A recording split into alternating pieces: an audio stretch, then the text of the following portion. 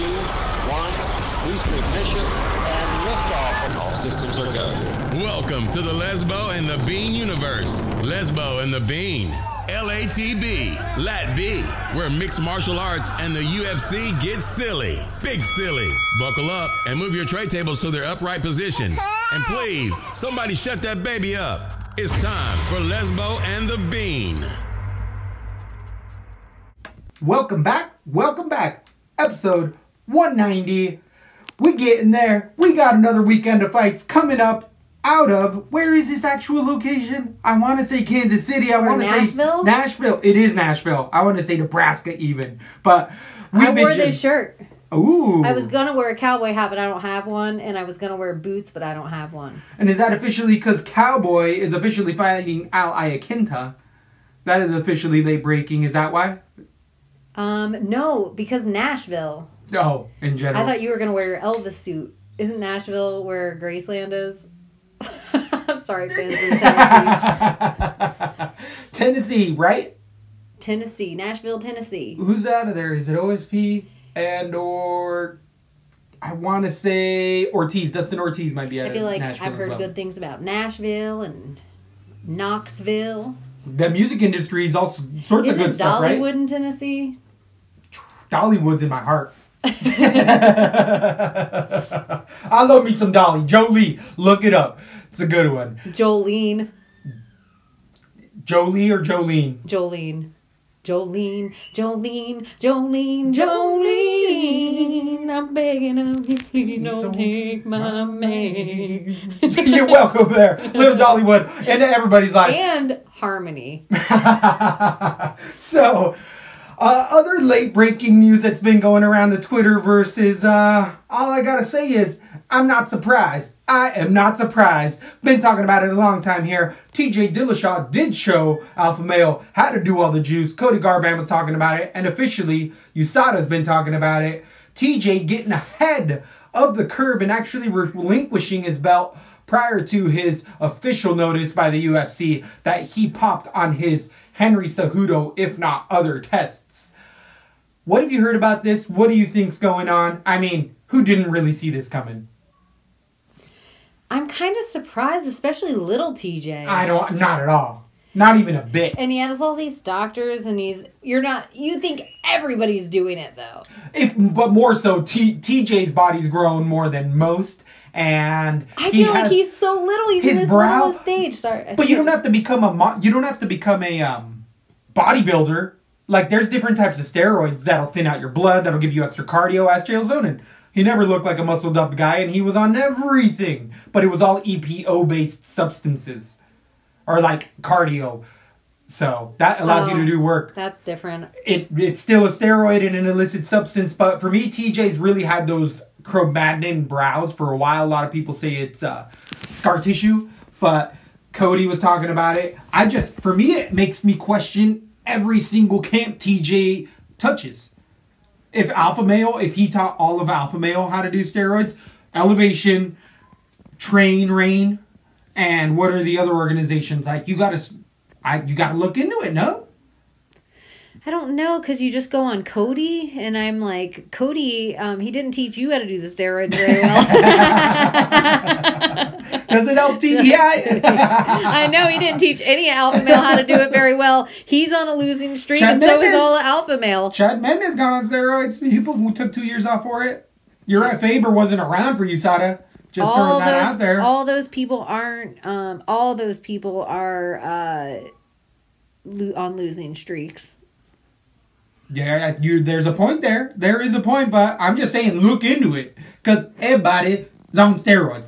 Everybody is on steroids. Do you think the Diaz brothers are? They have enough weed in their system that it turns into steroids. Weed equals steroids if you have enough of it.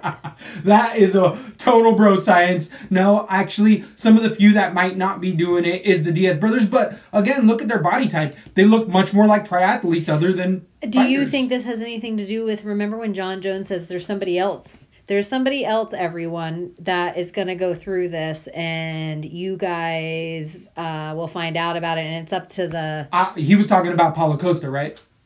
I don't know. I can't even imagine they're friends. Or but Joe TJ, Romero? Or who else do we randomly look at? Jake Matthews? People that haven't officially popped that I'm like, duh. Okay, one thing I do have to say, and I'm bummed out because TJ was one of my faves. I have a weird list of favorites, but TJ was in my top 10. And it bums me out because I was liking his science route he was taking this, and just, he really turned me, like I turned heel. I used to be an alpha male, and now I'm totally team TJ. And this really bums me out because I thought he was just going to do it with smarts and science and just like Ivan Drago. Against Rocky, didn't he do the science and the steroids? Yeah, I know. I guess that's true. I guess that's totally true. For some reason, at first I thought of Khal Drago, and I was like, the mother of dragons? That sexy bitch? Aquaman? Right around the corner. Drago. It's so Definitely close. GFT right on the tip of the tongue for all the good right reasons. We're about to get into that fun season. Can't wait for it. But it really just bums me out, and it will bum me out to miss part of TJ's career, but here's something that you have to say, even if you're the biggest TJ hater in the world, for all the bullshit that we've dealt with all the UFC and belt bullshit. Thank you, sir, for coming out and in the same statement as saying, hey, I popped, I'm going to have to figure it out, this and this and this happened, I'm laying my belt down. I fucking respect the shit out of that. Thank you for not holding up the division. Thanks for not giving an excuse to Dana of some hullabaloo. And just, I think it's Cejudo versus Moraes, and that's the fight for the interim, in my opinion. And I just really, so I can't wait to see TJ back. I'm glad that happened. I think TJ's actually being next level with his actual product and brand, just like T-City, and everyone's already just been like, whatever, he already confessed to it. By him getting away from it, getting ahead of it, what sounds better? I relinquished the belt or I got stripped. I relinquish it all day. $1,000,000%, right? But I like that he does that, because you know how many times we've seen this belt BS go on in other divisions and all the hullabaloo that goes on with it, and it not rightfully being someone's, and whether they deserve it or not, and you know, whether it's John Jones to DC or Connor to Khabib, or come on. At least this way, it's clean, it's an open belt, and when the fight happens, it's for that belt. It's none of this interim bullshit, and I'm kind of a Cejudo hater, but I would love to see him in there against Marlon Moraes. And I also think way harder fight for Cejudo than TJ was. Now looking at that fight go down, and now thinking about TJ at 125 and just how I was just so high on TJ, but now knowing he taught me something, and I've seen it more now that fighters have gone down in weight class of like, whoa, stop the clock, like not good for the brain, like you will get knocked right out. Totally agree. Agree. I'm sorry, I had to talk extra because I'm a TJ lover. So, other fights or any other big news that we've been hearing, that's pretty much been the hottest one. There has been a ton of signings of fights. Ton of other fun matchups. So you said Cowboy Iaquinta, which is surprising to a lot of fans, but I told you that fucking Cowboy Connor was not going to happen. Everybody was high on it. I did not think it was going to go down. Joe Rogan opened his big mouth, had to get too much stirring. The other fight that has officially gone on with the weight jump in for Kevin Lee against Junior Dos Santos at 170 pounds. So Kevin Lee's officially moved up from 45 to 55 and now moving up to 170 pounds. Junior Dos Santos? No, Rafael Dos Santos. I was just about to say, I do not like him fighting Junior Shoeface. That's Junior Dos Santos? No, that's... oh, wait, no, Junior Dos Santos is the big ass. Yeah, Carlos Sabato Jr. But no, I was... that's the perfect fight for him to move up to. The guy who's the 155er, or used to be. Like, I think that is the perfect match for him to go up. And, I mean, everyone beats Dos Santos. At 70, he's a stepping stone, essentially. Yeah, I mean, for a guy that's of the caliber that Lee should be right now. But I am also, and this is going to get me hate, I think Kevin Lee's talented. I'm glad we'll get to watch him fight. But I kind of think he's a Darren Till, where he's always going to hover around the top, and we're always going to get to watch great fights from him, but I don't know if he'll ever be a champion. I'm going to respectfully disagree and be on the other side, and I think that this is going to be one of those Rocco Martin type of situations. We saw Lee get exponentially better once he moved up to 55, and I think that that now happens at 70, where he's going to be like, I feel stronger than I ever have, and he's going to potentially be able to take more damage, if not just think clear on his feet, because he's a muscled up dude. Kevin Lee is not a small 55er.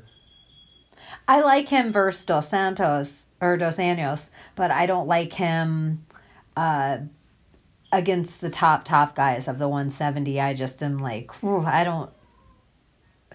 But hey, it's fun. There's fun matchups there. I'm excited for Till to move up. I think that is the best thing Homeboy could do. Is he officially moving up? I think, in my opinion, Till versus Rockhold at 185 would have been a great fight. But I'm glad Rockhold announced he's moving up and has a fight with. I couldn't tell you off the top of my head. I'm going to remember. It's a 205er, and it just happened. Is it Cannoneer? No. No. It's a bigger fight than that.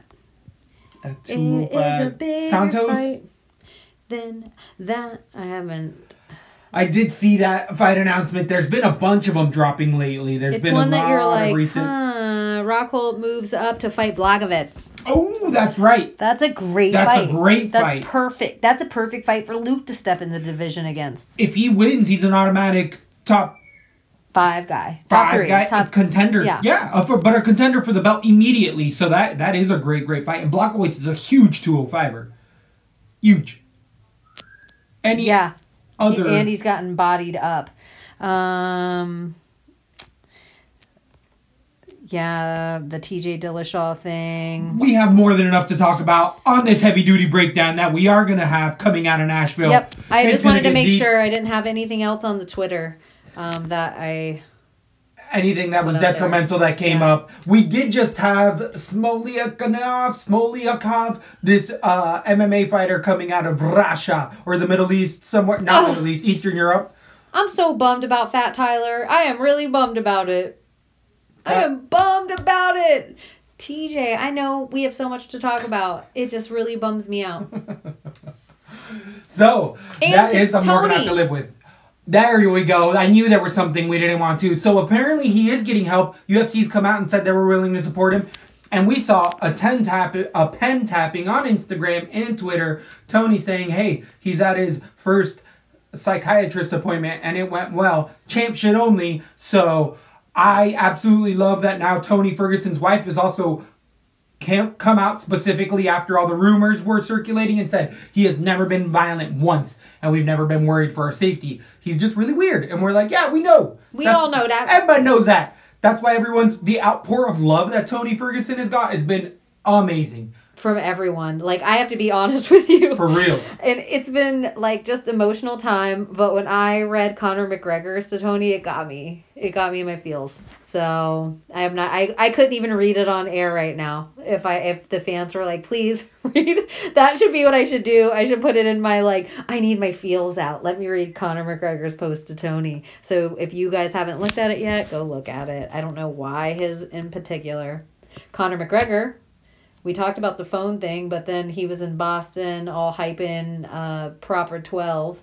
And he's doing the smartest thing. He's really putting that, the same way Jameson is thought of on St. Patrick's Day. He was like, nope, I'm at work. Putting that McGregor brand out there everywhere. Any coverage is good coverage, right? The great Pauly Shore. By the great Pauly Shore. By the great Pauly Shore himself. Any cameras are good cameras. Any footage is good footage, and you can turn it and sway it. And Mac is a master at that, by far. And I want Tony to get well soon, and I want everything to be handled. And I really even think that everything happens for a reason. His wife loves him. All this coming out and the way it was handled so that no one got injured or Tony didn't get injured. I hear a lot of certain other people right into CT, and there's past history that he actually, which I was like, ding, ding, ding, ding, ding. He was schizophrenic maybe and bipolar. Like he has medication for that. He's already been diagnosed in his life? Yeah, previously and was on medication.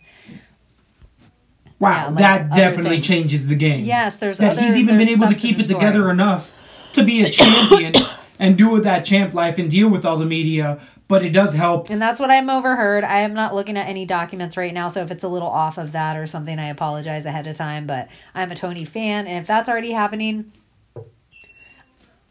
I don't know, the argument now is should he be able to get in a cage and keep fighting? And I'm like... In time. I don't think we need to jump ahead anytime soon. Like, square your shit away, but I do think that he hasn't broken any rules. He hasn't broken any laws. He hasn't done anything. It should be sooner than later if he feels up to it. If he has any sort of hesitation, do not. But I feel like this goes out to our American audience, Latad, here. The police are there to protect and to serve. Protect and to serve. Sometimes that means protect people from themselves. I think we're getting so used to and so like it's becoming such a norm of like cops, aggression, this, bad, but that's not how it was supposed to be. That's not how the whole thing was set up. So maybe this is, and the media feeds us that all cops, bad cops, all cops do bad things. These guys were there. They did their job. They protected Tony and kept him safe. Like this whole situation, even the way I'm thinking his wife handled it, like, I'm going to get a restraining order for him to take it seriously. And then I'm also going to tell the cops, like, he is one of the deadliest men on the world. Please be careful and just bring more cops. And I kind of love the whole situation, the way it's being handled. Even, like you were saying, the outpouring of love. Like, Totally. So get better out there, champ. We're all rooting for you. Definitely good to see that it's all working out. And that went like 3 to 5 minutes past our normal blanter. So out of Nashville, Tennessee, we're going to have a 12-card bout. It's going to end up being headlined by Stephen Thompson versus Anthony Pettis at 170 pounds. But you know how we like to do it here at LaTB. We always start from the bottom to the top. And it starts at 125 pounds. The little guys are still getting fights. Rumors for over, I feel like, 3 to 4 or 5 months. Now talking about 125ers. The division's about to be broken. The division's about to be dissolved. And we got more and more. We even have potential additions coming in here with Jordan Espinoza debuting against longtime veteran Eric Shelton. Espinoza has only won his Contender Series fight as far as official heavy-duty competition. He is fighting out of the Albuquerque scene, which is pretty heavy. That Jackson Wink system. Espinoza has good shots, good ground and pound once he can get you there. The level of competition he fought on the Contender Series wasn't that high, and after 3 minutes of the first round, even though Espinoza was winning that fight, he was dramatically a different fighter from those first 3 minutes. And even though he ended up getting the late finish in that, it was after those first 2 minutes, his hands were down at his waist. It was all based on head movement, and somebody who starts to kick those legs out from under him is going to really be able to make it a bad night for Espinoza. On the ground, Espinoza likes to roll for Darces. He has really long arms, so he likes to get on top after a sprawl, suck that in. His hips look good for a little while, but he just looks to me like he's got gas tank issues, heavy duty, and that's on the regional Contender Series scene. Eric Shelton is one of these guys who's long been tenured, winning and losing one for a while. He's had over 6 fights in the UFC, coming off of a win. The Core Fitness Illinois wrestler has really been able to profile his cardio, profile his all-around game. Not a big power puncher, good footwork, good scramble ability, not tons of power. He more kills you by 1,000 cuts, but really has a good sprawl and can decide where this fight stands. And striking-wise, Shelton doesn't have as much power as Espinoza, but Shelton can by far outthink, I feel like, Espinoza, especially now that we've been seeing a lot of these debut guys really starting to get flustered under those bright lights. This is usually a stay away here at LaTB, and I don't think you necessarily have to do that because I see a decided favorite in Shelton, and I see after 2 minutes of the first round, this is Shelton's fight to just take over. I think he can even score fairly high, even though he usually doesn't. I'm going to probably stay away from this on DraftKings, but out of the two, it would be Shelton to play here. Who do you have in this fight? I got Shelton decision right now. And why? I also have a Shelton decision, but more importantly, Dollywood is in Pigeon Forward. for Tennessee. Right on. And this is embarrassing. Graceland is in Memphis, Tennessee. Woo! All right. Not Nashville. Nashville is an also awesome music city, but a great TV show as well. That's why we're giving it all this street cred that it doesn't deserve. I think Nashville's a cool city, though. It is a great city. I've had friends that have lived there for a really long time, and it has a good. If you're into food, it's good. The music scene's fun. The bar scene's fun. Blah, blah, blah, blah, blah. Eric Shelton, in my opinion, he wins everywhere here. But I just think this might be a dirty split. And that's the only reason I stay away from it. Because Eric Shelton seems to always have dirty splits through his whole entire thing. And so why wouldn't this one be any different? And then I look down, and a lot of UFC fans, when I look at the percentages on Tapology, they seem more split than they should be, in my opinion. I thought, like you, easily one-sided Shelton, so I'm like, maybe this is a LaTB stay away for a reason. This guy doesn't necessarily score a lot of points. Maybe they just clinch up and it becomes a boring 125 fight, and that is rare because usually 125ers lay out tons of points. I don't know. Eric Shelton fights have been known to be a little dull, though. So I think it might be a stay away, but I too have Shelton decision. So for what it's worth, I don't know what the rest of the card will look like or how much he even is on DraftKings, but 8,700 for the favorite Shelton. Nah. Against 7,500 for Espinoza. On DraftKings wise there, yeah, I'm going to be a big fat stay away from that one. Maybe Shelton on like 10% of my cards, but 8,000, it's hard for him. Is he good enough to break a LaTB rule? No, he gets in dirty ass splits all the time. So I totally agree. Stay away. At 135 pounds, we have Chris Gutierrez welcoming the debuting Ryan McDonald, 10-0, coming out of that Nebraska scene, the MFC, I believe, network. And he is definitely rough around all of the edges. His striking is serviceable, but his head is on a straight line. That straight up head movement, that moving your head straight back and just staying out of range, using your length instead of actual footwork, in the UFC doesn't tend to work well for these guys because fighters know how to adapt and step in extra hard and hit you with the right and eventually put you down. So the level of competition for Ryan McDonald has been super, super low caliber. He did just get a submission, but he was rocked in pretty much every one of the fights that I ended up watching. His win over Matt Murphy, that was 7-9, that was a slop fest. Murphy kept throwing a straight right that kept landing, and he dropped McDonald 3 times in the first round. But then somehow McDonald just kept grappling and grinding. In the second round, literally, Murphy said, I don't want to fight anymore, and retired in the corner. That's an under 500 fighter. That's the level of competition that McDonald's fighting. So, ultra low level. Gutierrez is 12-3. He's definitely had a bit more experience losing to his debut against Ronnie Barsolas, who's an immediate contender at 135, but winning his LFA championship bout against Ray Rodriguez via submission.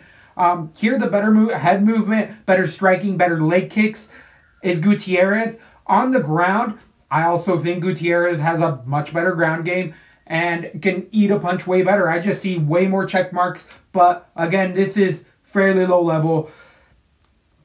If there's a place to play, it's going to be Gutierrez, the minus 155 favorite. I'm not going to expose myself anywhere to McDonald. I think he probably goes 2 or 3 in a row and then out of the UFC, honestly. Didn't like anything I saw from the young man. Who do you have in this fight and why? I'm going to stay away from this fight too. I have Gutierrez decision, and I wanted to have but more importantly, and then some fun fact about Tennessee. But then I was listening to what you were saying about everything because I really don't know enough about these fighters, and I like to stick with what I know. So I've only seen one of these guys fight in the UFC once. I was not impressed, so I will not put it anywhere, but I have him to win by decision. So Chris Gutierrez on DraftKings is 8,300 against McDonald's 7,900. McDonald... I remember what I was going to do. I was going to look because I was like, is this a setup fight? And my new way of whether or not I think it's a setup fight is, does the UFC have an event coming in Nebraska that they need Ryan McDonald to win this so that they can bring a hometown boy into Nebraska? But then I'm like, I don't feel like looking all that up. But and then I was like listening that, oh, okay, Gutierrez leg kicks. All right, I like you. What's also happening, why I really didn't like, is McDonald tends to throw 3 punch combinations, but they do start to get telegraphed, and he throws blind kicks. Why everybody has been able to land a right hand on McDonald is because he throws a kick and puts his hands down and doesn't block anything. So look for an overhand right to land early. So I actually might go TKO round number 1 or 2. Gutierrez, the more I'm breaking it down, it's just this McDonald guy. He is a local-ish native. He's out of that scene. He's a Nebraska boy. He was one of the guys locally in one of his last fight where he won his championship. Nebraska. Is Tennessee? Oh, little different. But it's right there. It's right there. They're neighbors. Like, I mean, it's like... Georgia, Florida. Yeah, close. Close enough. Your relatives can come watch. Your relatives drove there to watch. It's a 2-hour drive, potentially, wherever they're from. So, I'm moving it up. TKO round number 2, Gutierrez. I think a light right hand lands. I'm switching that. 8-3, though, for Gutierrez. I think I'm going to play him there. McDonald, 0. McDonald, absolutely nowhere. I have a Gutierrez decision, but he just hasn't really impressed me so much yet in there. And he has gone against guys with legitimate records. I just think corn-fed guy, he might be able to eat punches and do some kind of crazy Superman thing until the 3. So if he can just be a punching bag, that's the only reason I don't have a Gutierrez finish. But maybe he's just going to go in there and clean him out. Like, look at McDonald's the favorite on Tapology. No way. 67% of people have him to win by some, not interesting. Plus 125 underdog is McDonald. That's closer than it should be. Like, listening to you talk about it, that's closer. I agree with that. Gutierrez isn't that much better, though. I don't think Gutierrez makes a run. I had McDonald's submission before you started talking. Oh, interesting. I'm just saying from the tape that I watched. But I don't look at lines. Yeah, I didn't watch any tape. I was just looking at his record. I don't know anything, so I'm going to stick with what I know. Gutierrez. 7-9 fighter retired in the corner. I'm not into it. I'm not into this fight. Stay away. Stay away from this fight, maybe, is the best advice there. At 115 pounds, we have 2 tenured fighters coming in here. Ronda Marcos versus Angela Hill. This is a UFC Tough House fight that never happened in the Tough House. They could have met, didn't, but Ronda Marcos has been having a mixed record in the UFC, being 8-6-1. Was it a draw her last fight? Was that what ended up happening against Marina Rodriguez, majority decision, or did somebody pop in there? I don't remember. I think it might have been a draw. I believe it was a draw. Before that, she ended up losing to Nina Asnaroff, but has definitely gotten wins in there against Juliana Lima. And Carla Esparza split decision is probably her best one in there. Losing to Alexis Grasso in a split decision, really, really interesting seeing Alexis Grasso's now biggest issues being on the ground and easily exploited. Ronda Marcos tends to be that striker. She's an Iranian wrestler, went over to TriStar and has been there ever since, but good Instagram follow. She's always training, always in the gym. Likes to use that double single leg takedown. She likes to go for a double, switches it to a single, puts in heavy, but when people really stuff her head to the ground, she loses all of that forward momentum and just gets laid on top of. And against lower level competition, she's really able to outwork that wrestling. And Esparza isn't, I guess, that low, but as of late, I've just really seen her takedowns almost get worse. And Nina Asnaroff, we've been touting here for a while. She's been a big underdog, and it's because of that takedown defense. And against Angela Hill, that's exactly everything she's been tightening up. That's when she left the UFC and then came back, she found out the exploitations in her game, which was a takedown game, and has gotten better at it. She isn't perfect, but she's definitely coming off of a loss. The 8-5 fighter last lost to Courtney Casey in a split decision, which was all striking. Beat Marina Moroz in a decision. Also lost to Nina Asnaroff, and has losses to Andrade, beating Yoder as well. But she's a Muay Thai striker in there. She likes to keep it standing at distance, has good teep kicks. In the clinch is much better than she lets on, but I feel like she doesn't want to be in the clinch against wrestlers because they'll usually switch levels, get the double leg takedown in there. So I think this actually stays at distance. I think Angela Hill can keep this where she wants it. And striking-wise, she's a level above Ronda Marcos. Ronda Marcos leans in with a too hard punch combination, but she leaves her head right behind it and moves on a straight line, where I think Angela Hill has learned a little bit more of angles. She's not a master by any means, but I think that this actually turns into a bloody war, and it's more Ronda Marcos getting picked apart. I think it's kills her by 1,000 cuts. I have decision Hill. I don't think this is a heavy scorer either way. I'm going to probably end up staying away from it, but I do have the slight favorite here. Who do you have in this fight and why? Ronda Marcos hasn't shown up for a long time. I keep wanting her to show up, and even against Lima, it was just like Lima fell out harder than her. It wasn't because Ronda decided to show up.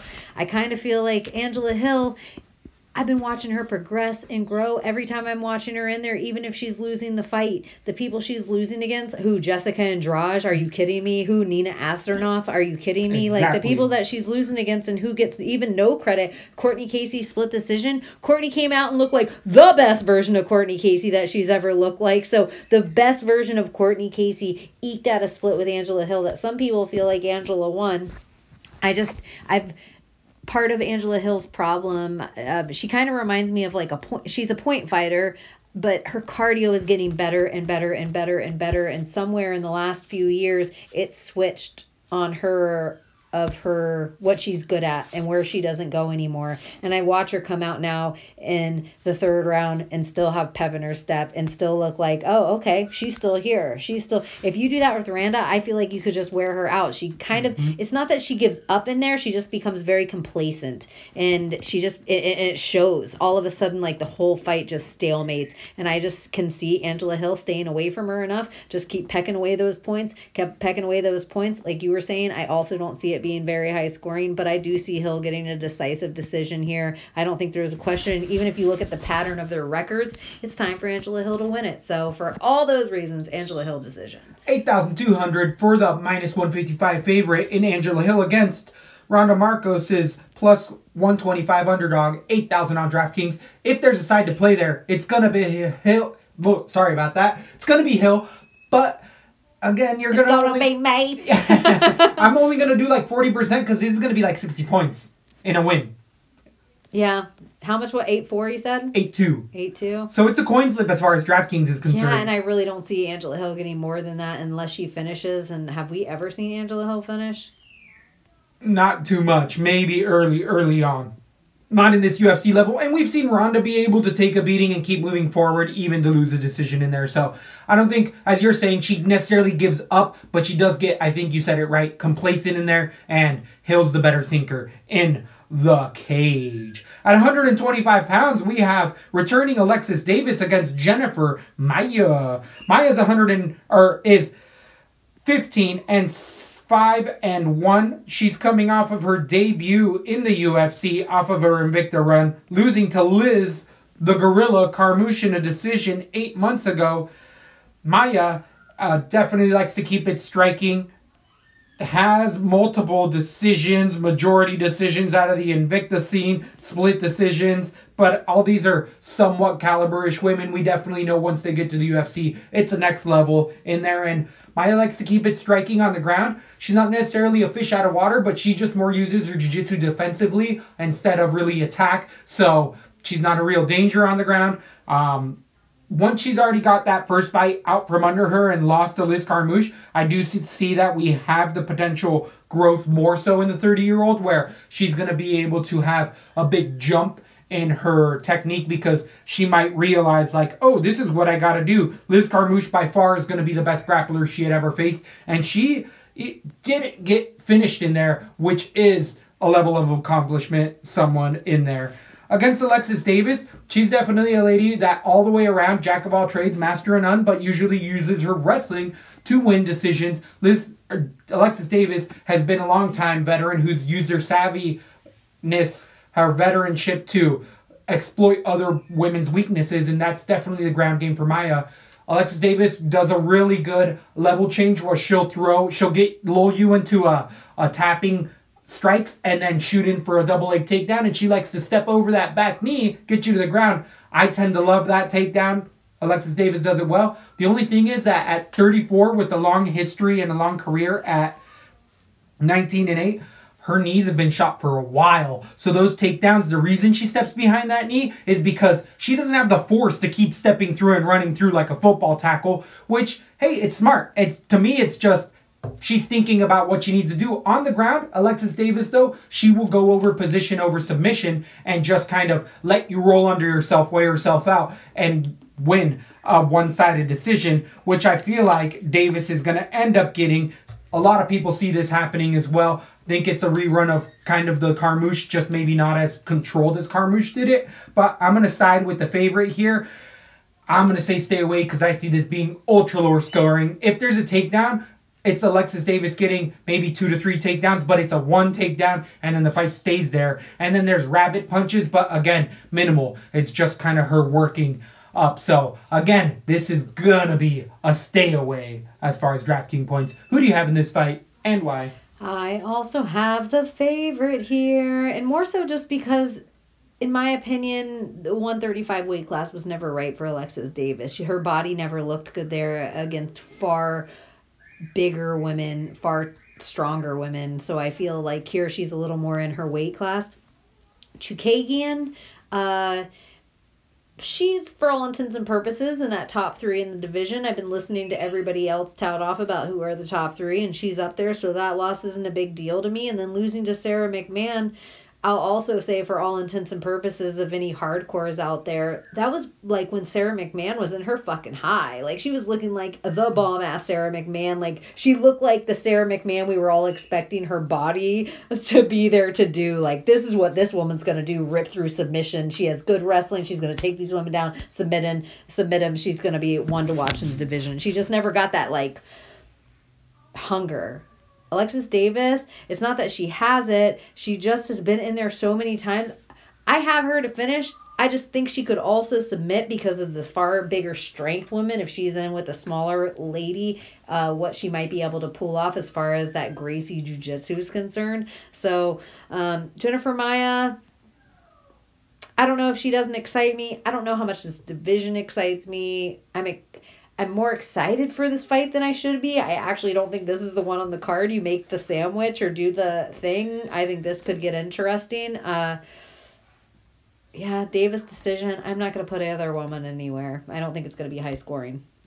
Like you were saying, it's submission or position over submission. But I can see Alexis Davis maybe pulling out the submission. Maybe. Because out of the two, strength might be able to pull it out in a way that she couldn't with the bigger women at 135. Right. I don't know why I just felt this. I got to put this bad juju out there. I'm sorry. But I could totally see one of these weird Kat Zingano a kick to the eye or a knee that just bursts on a weird Cain Velasquez slip with Davis. Like, because the old guard were just watching him get weird. They're out of there. She's 34. She's not that old, but I just feel like. And at this division, they're not taking the head trauma. Right.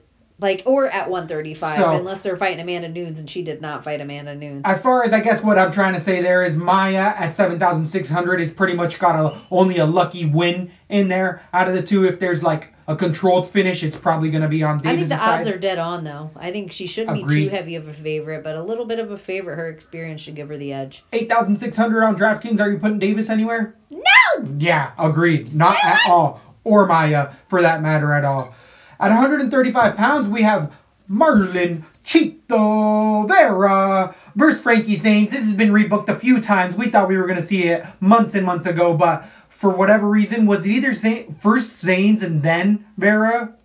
Like, they booked it once, Zanes had a dropout day of, and then they booked it again, and then Vera had to drop out, or it could be reversed there. But I feel like... I think you're right, though. I think it was... last time it was Vera. Like, so, if it doesn't happen this time, you guys both got to move on and get other fights. We can't have another Tony Khabib situation. 100%. All of a sudden, Marlon will be tripping on a wire and then be thinking of microchips in his knee. We don't need any of this, people.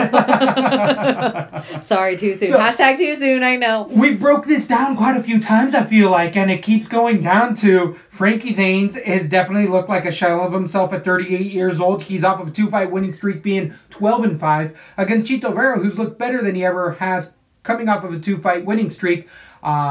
Vera's just putting it all together, has the better kicks, does gas a little bit more, but is willing to throw it out there by throwing jumping switch knees and jumping kicks, because Vera's not as worried about going to the ground, because Vera will throw up some nasty triangles, arm bars off of his back, where Zanes tends to be the wrestler, the straight up boxer, not much of a kicker at all whatsoever. So I feel like Vera here has way more tools in his box, in his basket, and he's more willing to throw it out there. Those Zanes can turn this into a decision, drag out lull of a fight where he just kind of tries to go for that position. But this might be one of those options where we keep seeing Chito Vera getting taken down, but he ends up doing so much damage, which with elbows off of his back or throwing up submissions, that the judges might even give it to him off of his back. So I got the decided favorite here. I've had it from day one. Didn't need to go too heavy into it because we've talked about it forever. Give me Chito Vera, the -180 favorite. Who do you have in this fight and why? Oh my gosh. It's not even just because it's a fade on Zanes, because if you actually look at his record, he's not getting brutally finished in there. And he did get the brutal hard finish, but other than that, he's been solid in there. He's been a solid pick in there, and I've actually gone against him too many times. But Chito is my man. I never go against Chito Vera. I would say Chito Vera's in my top 10. Like, now saying it on I want to have a top 10. Like, when we do the new studio, I think it'd be cool if we had little slide printer things where we had our own top 10 and we could for every weight class, or just do we do our just our top 10 thing, and they could stay and we could talk about them occasionally. But it would be a big deal if you were like, if you watch someone fight and you're like, well, I'm taking someone out of my top 10 and moving my list around. Or if something happens over there, that like a new fight, and you're like, I love someone now, I'm putting them in my top 10. I think just the Lesbo top 10, the Bean top 10, whatever. Okay. I know it's a weird one, but I really love Chito. I can't go against him. I like everything he's doing in there. He's growing. Frankie Zanes is a perfect fight to put in front of him, because if he can overcome that ground game, I actually like what you're saying. Elbows off his back. Maybe the same cursed fight that we talked about to compare this to Khabib Ferguson. Maybe it'll look a lot like what we anticipated happening with Khabib Ferguson, and we'll get to vicariously live through our little Chito Vera decision. Though I don't see a finish. I don't see a finish for Chito, because I think Zanes has a better chin than he's getting credit for. He just had a brutal fucking knockout. I actually had decision, moved it up to finish round number 3, just because I do feel like Vera will headhunt, try to get those performance bonuses, because he's had a few, and he likes them. You see him in that last minute. Chito Vera's a future cowboy, or a future, 100%. like, he's one of these guys that he is so young. He's 26 years old. I feel like, listen, it's either the minute or 30-second mark of Chito's corner, where he likes to tell his corner, let me know when there's a minute, because he knows I can leave it out there, and he does let it out there, and that's why we tend to like Chito Vera, because he doesn't just he's not okay with just sitting back on the decision. He tries to finish the fight. So I got a TKO round number 3. You know what I else could he see does the decision. Really well? Yes, he puts strikes together with submissions. Like, he actually puts up his ground game mixed with his striking game is all. I can't tell what he's better at. He's getting so good at both. I love Chito. # one to watch. But we always say that. You guys know. 8,400 on DraftKings for Chito Vera against 7,800 for Zanes. I'm playing Chito. That's probably my linchpin. What's his average? 66 points against 62 for Frankie Zanes average. He's going to probably get right around that 70-point mark. Frig. A lot of the people I like, even in the they aren't high scorers like we've been used to. Not a lot of knockout artists we've talked about yet. A lot of smaller guys, which don't tend to be knockout artists. But something you just said, that a linchpin, we both always have one every fight night where it's like that person that's on 90%, 80% of your cards. Right, 85%. Can't be 90 so much, because Woo! That Still Lesbo and the burns. Bean underdog, Heinich, when that fell out, that I didn't realize how much of a linchpin it was for me until it fell out. Every single one of my cards. Me too. Every because single you one. agreed, we agreed. It even made me feel For an that, underdog, it was heavy duty. So definitely, I agree. 90% of my cards are probably going to have Vera, just so I don't fully, hedge my bets. I'll end up mixing it up in there with other people being the sixth man in there. So on to 145ers, we have Bobby Moffett coming in against Bryce Mitchell, Mr. Ripped Sack himself. Bryce Mitchell, do you remember that whole screwdriver debacle? No, please. He was doing some renovations in his home, and he was in his boxer shorts with, his belt, and he was holding the drill in between his legs, and the drill went off and rolled up his nutsack and ripped his nutsack open. And he posted, I don't even have a nutsack, and it just made me like... He rushed to the hospital. I had a hard swallow. His bloody underwear, boxers. I do remember it now. Yeah. Yeah.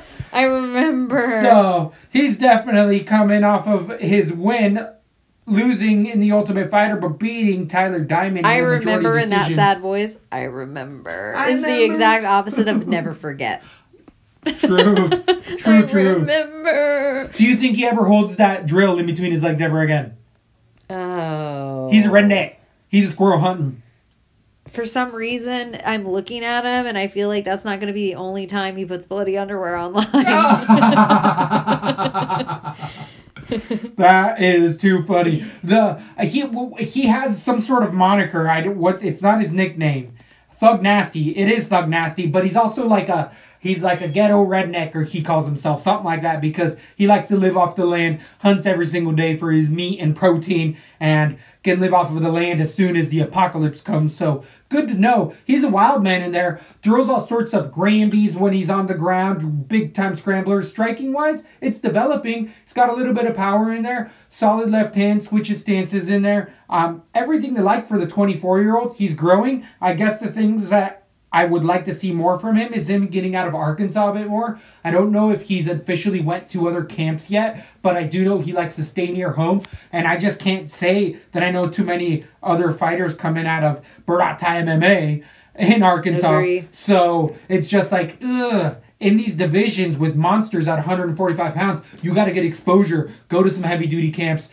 Eventually come back to your camp once you've learned a lot, because I like a lot of these UK guys that we saw go to ATT, Daikesi and stuff, learned what they needed to, but were getting eaten alive by so many of these big guys that once they went back home and actually rested and absorbed, they looked like new men. I think Mitchell could gain from something like that. And here, against Bobby Moffett, the 14-3 fighter is coming off of a huge win, Darce choke, 4 months ago against Chad Skelly, winning his debut against Kilburn. Prior to that, the 14-3 fighter beat all sorts of other fighters out of the Illinois scene as well. He's gone to decision a few times.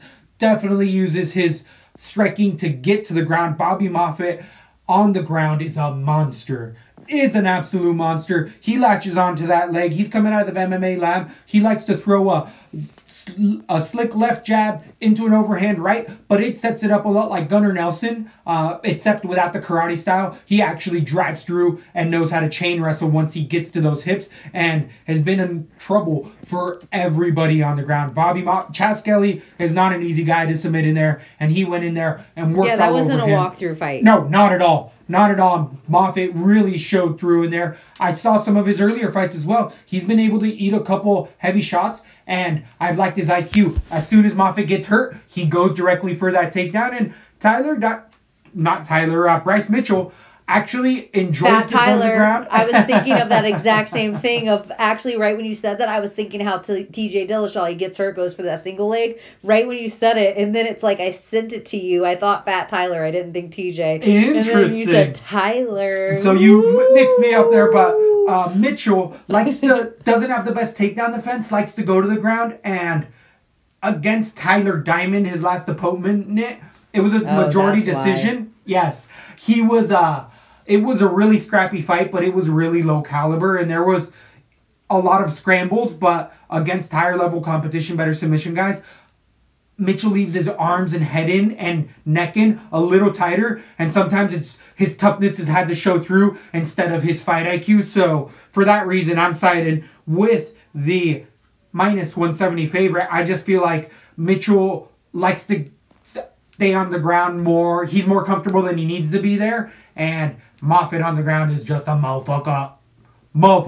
I think he uses this really awesome quarter power turn that we use in wrestling that I saw over the London card being used as well. I feel like that looks like that Ben Askren. Yeah, it turns it under, and then he sinks the darts through and goes over a top darts ninja choke. Moffitt uses that fucking See, you don't slickly. think so, but when we have the stand-up table, that will be I'm going to be Brian Callen up in this That's bitch. what I think. We'll be like, yeah, well, I think it'll matter because, you know, we welcome, like, everybody else is like hardcores.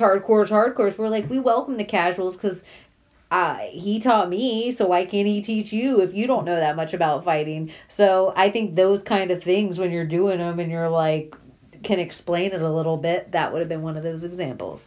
But, not to take away any of that, I feel like Bobby Moffitt got a little more hurt than I would have liked to see in his last fight against Chaz Scully, you guys. Chaz Scully isn't a walkthrough in the UFC. He is an MFer. He is a good fighter that I probably had money on in that fight because I'm like, I'm going to stick with what I know. Chaz Scully all day, 100%. And I felt confident with it. Bobby Moffitt did better than I expected. He took a lot more damage than I would have liked to see him take if he was the person I would have gone with, but he still ended up pulling out that darts the second it got there. I'm giving Bryce Mitchell a little credit that he can stay away from him and keep his wits about him for that first round and not get submitted and maybe even win a round, but I don't think he can do it for 2 rounds. It's a lot of big deal, and I'm hoping after this loss, Bryce Mitchell changes camps, takes a little money from his second UFC fight and changes camps like you're saying, and I would even say, who do I have more potential for in the future for UFC? It's Bryce Mitchell all day. I actually really like him. I like his personality. I like his heart in there. I like everything I'm seeing. I just think he needs that professional next level training.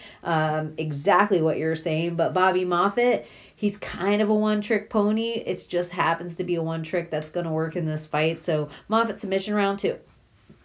I have Moffitt decision right now. I could see that submission eventually getting there. On DraftKings, the heavy favorite is going to be 8,800 against Mitchell's 7,400. Are you going to have much exposure to this fight? You do have a submission, so that's going to pay off. I do over have a 90 submission. Points. I'm only going to put it probably on 30% of my cards because I want to stick with my Lesbo rule of stick with what I know. And I don't know either fighter that well yet, and either could surprise me with doing something crazy. So Moffitt, I'll speckle, and Bryce, I'll stay away from him for now, but I do have a feeling he's going to be a sneaky underdog for me in the future the second I hear he changed camps. I totally agree with that 100%. There is definitely a ton of potential for both young men in here, and this is a profile fight. It's a reason it's going to be the profile prelim. It's going to end up being on ESPN Plus. Check your local listing, Sky Sports BT2, if you know what I'm talking about. How do you feel about ESPN now re-upping for another 2 years and exclusively holding the pay-per-view selection for the UFC now? Does this change anything for you? I do think I'm officially going to get rid of my Fight Pass, and even though I really love fights and everything, I just can't afford it. I'd rather give my Patreon money to those conspiracy guys or other podcasts that I listen to. So I don't want to give my money to the UFC to watch fights I could pull up on YouTube and at least give to the fighter who probably has the YouTube channel, and he can get at least the money for me watching his fight over the UFC just owning everything. So, and the prelim fights, I'll just pull them up on some other something, or I don't know. I just don't see myself keeping it for 2 fights every 6 months or every 3 months. I totally agree. It's probably the one that I'm going to be cutting more than some. I don't care. And I use it because I watch tapes, so there is times where I'm like, Oh, and it thank is goodness. easier. They're Thank cleaner. goodness. They're high def. I love being able to look up everything about UFC. Like even these tickets, I got them through the UFC website. How do you feel about your ESPN stream? How's it been working out for you as of late? Love it. The only thing I don't like is the repetitiveness of the commercials. I could even deal with slight commercials sometimes, but not the same commercial every time with a song. My other criticism, other than the commercials and the same thing going over of, hey, Sarah, Sarah, is if somebody flips somebody off in there or curses, I'm paying essentially a private subscription. I should be an adult. You don't have to censor it. I felt like there was multiple finger flips that happened, and all of a sudden my panel went, and I was like, what? Did they just censor that? Who cares? Agree. I'm like, paying money. I'm paying money. I'm an adult, not a kid. A kid shouldn't be paying you. That's your guys' issue. I'm an adult. Let them Or curse. there should be a switch that blocks parental- go on, so I don't want it on. I Yeah, don't want because you it to, buffered my I don't want you to shit. block out if Nate Diaz says, I ain't surprised. I don't want that. Oh, we curse on this show. Yeah, like we curse on I this wanted show. to say the whole thing. I don't want it to be boop or blocked out. Like I want to see the dick. If somebody drops their pants, If somebody gets I want to see the dick. splits the seam of their shorts. Yes. I if totally somebody agree. doo-doo on the mat, I want to see the doo-doo. That's why Totally I pay. agree. That's why we pay. That's what I'm saying. If Khabib jumps into the audience, I don't want it to just go black and be like, boop. Totally. If Like, somebody's serving up a 3-piece with a soda, I want to watch. I want to watch it. But this is the other 100%. thing that the UFC did right that maybe ESPN could take. And ESPN, we know you listening. So something that you guys could do that the UFC app did or the Fight Pass is you could pick corner to listen to. And I think that option is next level brilliant. Let me be able to pick what corner I want to listen to. Instead of you deciding if I can do that, like pick a story where it gives me one camera angle or the other at the bottom. Love it. I don't even agree. care. Charge me an extra $1 a month so I don't have any commercials. And I just get to watch the whole, you don't break away for a minute. I get to pick a corner. Light bulb, ESPN Plus. Hero Lesbo and the version. Bean? Oh. Or no, just because the extra $1 is like the hero or like the plus one. Yeah, they should give it something. Plus one. Yeah. ESPN and a date. Yeah. ESPN ain't coming solo. ESPN busting bad tonight, all up in ESPN getting someone pregnant. Speaking of, So, if hopefully not. hopefully not. If you're not liking and subscribing, be sure to at Are we Zoltanite. main carding already? We are already into the main card. Follow Zoltanite at Weekneck Baby at Lesbo and the Bean to get all of our official news. There's going to end up being free bets posted. I don't know about some props. This is a favorite friendly card. I do feel like in general, this is one of them I'm going to lean back from a little bit. I'm going to lean it on back. I feel like it's hard to make money in these spots. I don't see a lot of heavy underdogs. There's a couple, not a lot, but just something to be noted. This is thrown together like a green card wedding. This card, down to the main event, is thrown together like, oh shit, homegirl 3 months pregnant. Yeah, shotgun winning. Oh shit, we better did get it. this done. We filled it. Let's go. Yeah. And a way to start before we get to the main card, please. we took our commercial off the beginning so we could drop it now. So, because we figure if you're still here, then maybe you're interested on getting a deal at latherandcompany.com. And if you like soap, and you've told me about Matt soap, what happens if you wrestle and you have soap with too many weird antibiotic chemicals? Definitely, you are more exposed to fungal infections if you're using antibiotic or antibacterial. Your skin flora naturally needs a resistant, and you need those microbes on there because they'll fight off staph infection and types of ringworm. Now, this doesn't mean don't be a nasty ass. Wash your mats, but also wash your ass. Wash your ass, and you can do that with Lather & Co. They have organic stuff that's made with good, it's not all antibacterial. It's not all these weird chemicals you can't even pronounce that you're putting on your skin. They have bath bombs. They have, yes, things for the ladies. You can get it for your moms and daughters and whoever else, but you can also, they have masculine stuff too that makes you smell good. Why can't you smell good? I totally You agree. like to smell good. What happens when you smell good if you smell good to your lady? Everybody likes someone who smells good. Get a little extra love on the side. This is an official commercial, so I could say it. You might get steak and a dick suck. Steak and a dick suck. Someone will come up to you and you be like, oh my gosh, you smell like a delicious ember of fire and cigar. I have to be with you right now. Give me that dick. That's the official. That's the lesbo endorsement. Just throwing that out there. Give me that dick. I was gonna more say, like Tony Ferguson, you might have a microphone. Lather & Co. is cruelty free. That is true. Like Tony Ferguson, Lather & Co. Is cruelty free. That is perfectly. With all of their products, they deeply go into their research, so you can know that there is no monkeys getting their homes run down in any of their products. That is true. No monkeys are getting homes run down to have any of the ingredients of their products go in it. So if you go to latherandcompany.com, make sure you put in LATB 15 to get the Lesbo and the Bean 15% off. And if you live in the United States, you will get free shipping and handling for orders of $25 or more.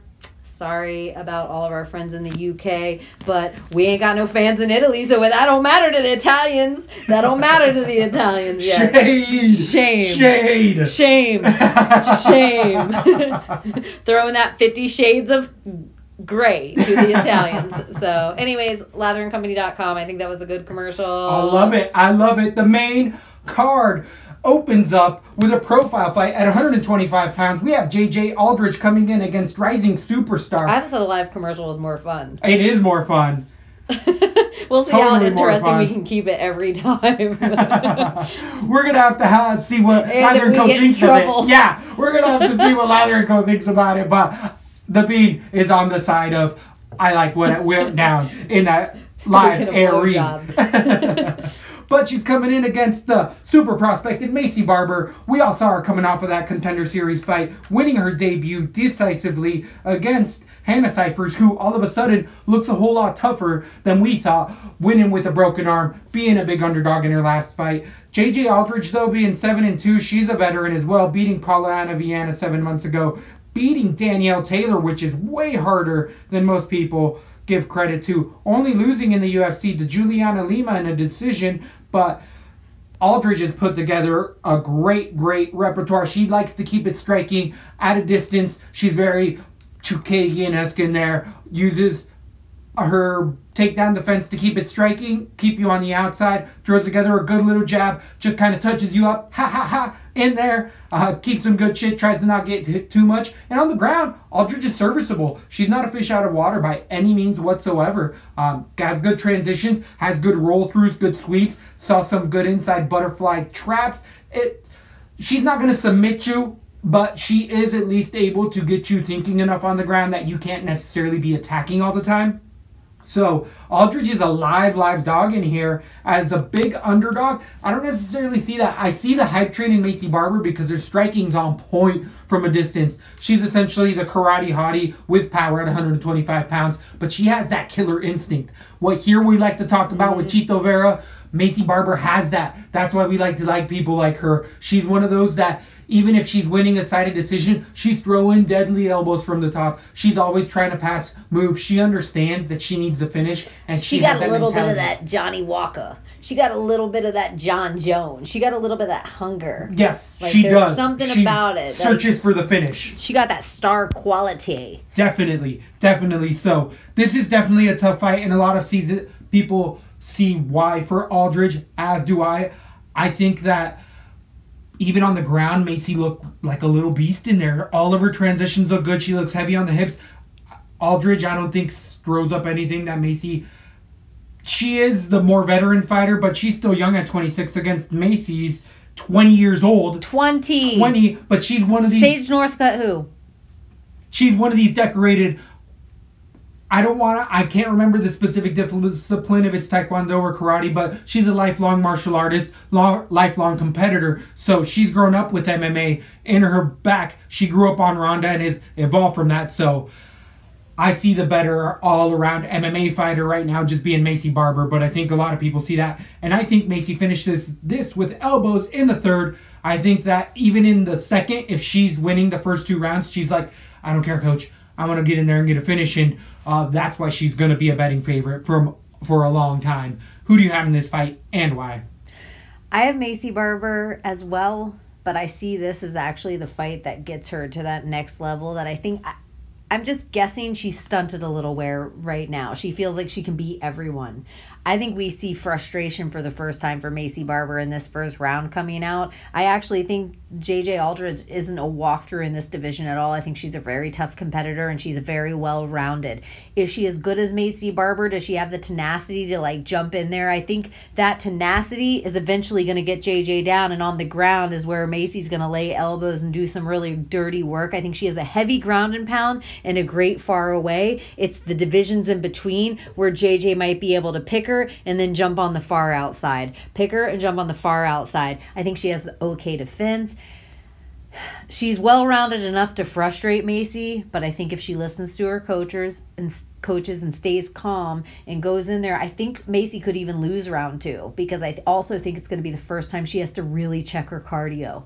But this is going to be the fight that lets me know how to jump on the Maycee hype train going forward, where I'll be all aboard. One of the things that made me like, yeah, everybody was on it. Everybody was, like people were talking about her and I really jumped on it. Yeah, and I really like her. I loved everything I saw. But watching Cyphers in her last fight and watching what Cyphers took and then have the broken arm, it really gave me an idea. It wasn't a walkthrough opponent like we see a lot of these girls get. Cyphers legit. Like, she's somebody to watch for in the division going forward. So it really made me like, whoa, Maycee didn't just come in and against some scrap like we've seen before. She came in against a legit opponent. Yeah, we did at the time, and she handled her. Yep. So to watch somebody get a broken arm to still be finished, now knowing what we know about Maycee Barber, I think she's going to finish her in the third. I think it takes her about 3 rounds to figure it out. I think this is going to be the most trouble we ever see Maycee in, and we're never going to see her in trouble. It's really just going to be her against herself, and it's just going to be that much growth of ring IQ. The same way you give a kid a video game controller or a different language and a kid gets that much better, that's what we're going to see from Maycee Barber here, and the adversity is just going to make her that much better. She's going to be one of the biggest stars in the UFC, like in that top 10 eventually. Maybe in my top 10 now. I love Maycee Barber. I'm trying not to be on the hype train and get overhyped on her, because I want to stick with what I know and be calm. She's 20. But I think she's going to lay out tons of points. I think she's going to get some takedowns. I think she's going to finish the fight. Those are all things I want to see on my DraftKings. It's all things I want to see in parlays. But don't get crazy. Don't get crazy. You got to step back. 50-50. Yeah. 50-50. 50-50. But JJ Aldridge isn't a walkthrough. So if she's a huge underdog, she might be worth being your pick just to get everybody else of strength on your card. I just don't see her being like that. She's going to get finished in round 1 like all of other Maycee Barber fights. I totally agree. Maycee Barber being a huge favorite on the betting lines, minus 235. The 8,900 on DraftKings against Aldridge's 7,300 plus 185 underdog. We both have actually TKO round number 3. So is that one of those LaTB rules? I think we both see a little bit of adversity, right? Agreed. A little bit of cardio problems maybe, and a little bit of frustration, but then a champion's a champion, and we see Maycee getting it together. But hey, be aware of everyone when you're watching this and your bowels getting really tight because you can't believe you put Maycee on 70% of your cards, even though we said stay 50-50. Stay 50-50, even if that means maybe put Aldridge on 50. Not because I think she'll win, but she's cheap, and I think she will get 44 points. I don't like Aldridge at all in there. I agree with you. But I just like to stick with what I know. Macy's so new, it's like nerve-wracking.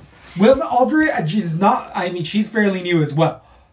They both are fairly young. But Aldridge is by far probably the best fighter that Maycee Barber's seen. And she's been in the UFC for like a grip. Like a little bit more time. 4 fights? Yeah, that's a lot of fights. That's definitely in the UFC. 3-fight win streak is nothing to scoff at. That's Mighty Mouse. Daniel Taylor she's is like no Mighty joke. Mouse. Daniel Taylor. Yeah, Daniel Taylor. She's been in against a lot of big 115ers. Definitely. Or 125ers. So, again, probably 80-70% of your cards don't just go overboard with any one person on DraftKings. But at 145 pounds, we're moving on to Luis Pena versus Steven Peterson. Both of these fighters have fought in the UFC. Steven Peterson being 17-7. He's coming off of a win against Matt Bissett, split decision. But he's had his first debut loss against Brandon Davis decision a year ago. And Davis also in that teetering. These guys are kind of... every other fight they could be potentially having their contract renewed or them moving on to somewhere else. Peterson, though, has high output, is definitely somebody you like to watch fight in there because he throws out something like 15 strikes a minute, if I remember correctly. Whoa. It's crazy. He does have a high pace, moves forward incredibly well. Hick Diaz-ish in there, coming out of Fortis MMA. The 28-year-old has a ton of volume, but his defense isn't that good, even though he's throwing 15 strikes. He's only landing about 8 of those, and then he's eating about 6 of those strikes. So his differential is only about 2, with him having way more of pressure in their game. And this is all at Numbers MMA. Definitely listen to that podcast if you want super specifics, but it's one of those things that Peterson's one of these guys that just puts out a ton of volume. That was a shout out to at Numbers MMA.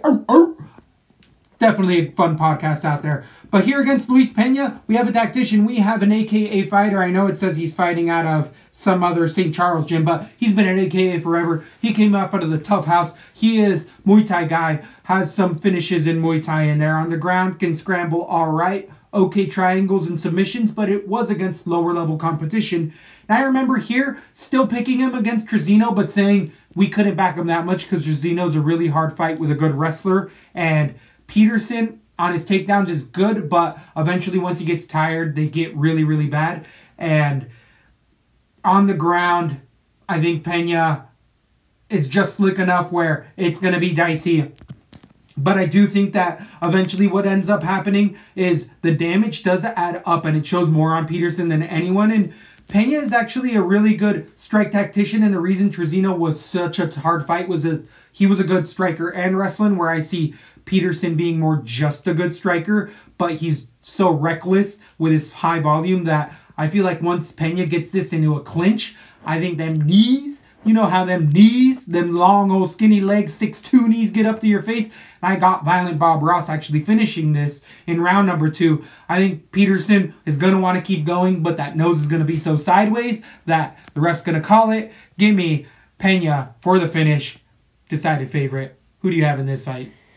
Oh my gosh, I can't believe I'm going with the underdog here, but I actually have Peterson by decision. I'm kind of anti-Violent Bob Ross. I think he's been overrated from the beginning, and people just like his name, so everybody keeps jumping on this hype train. I also don't like that Violent Bob's trying to step down 10 more motherfucking pounds. I think that's going to be a hard 10 pounds, which makes him even more prone to a knockout, and it's not that I think he's going to get knocked out. I just think he gets hurt enough to mess up his cardio, and then he's not going to throw as many punches. Peterson is reckless in there, and I think his kookiness and craziness and a boring fight can make that much of a little bit of spark so people remember the round. I think he's going to eke out the decision.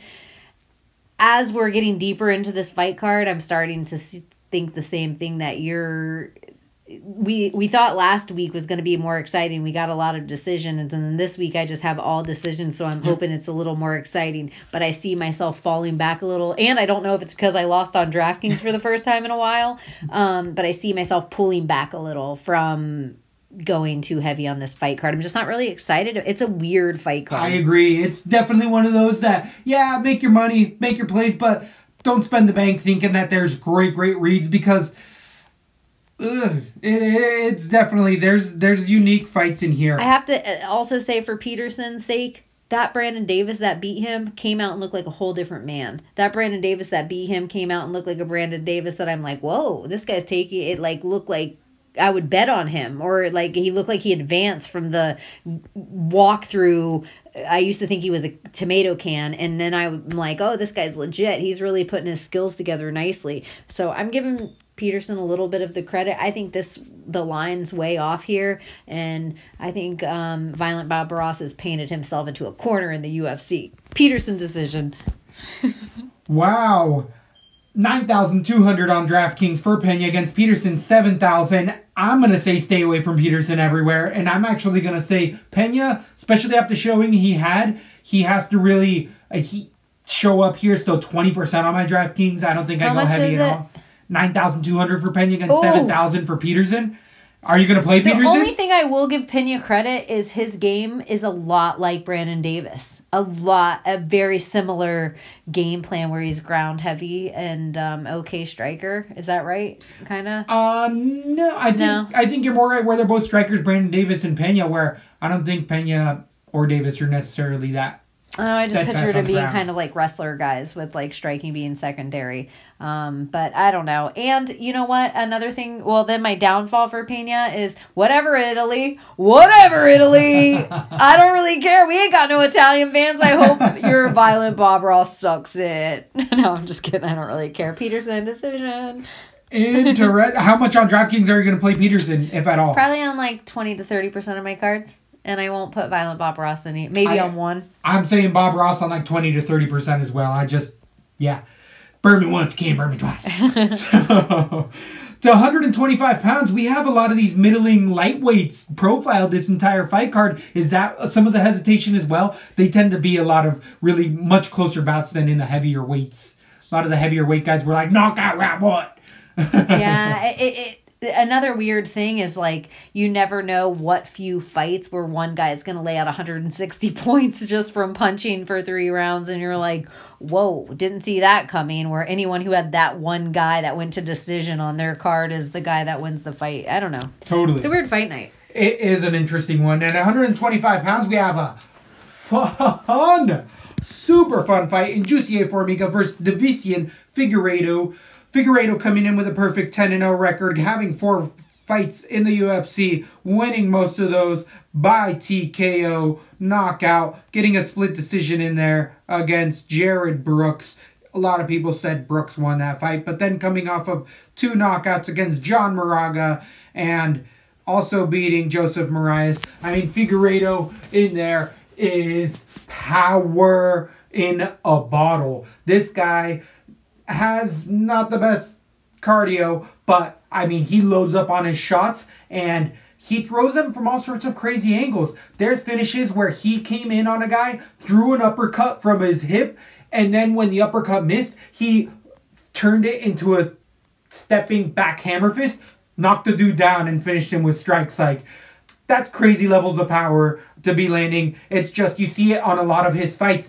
What I love about Figueiredo in his fights is not his cardio or necessarily his fight IQ at times, even though he is a really crafty, serviceable striker. He lands with power and he knows he lands with power, and his game plan is to get you out of there with power. He throws this super sneaky George Foreman. Is he the old bald 60-year-old now? Right? With the grill? With the grill, yes. Yes.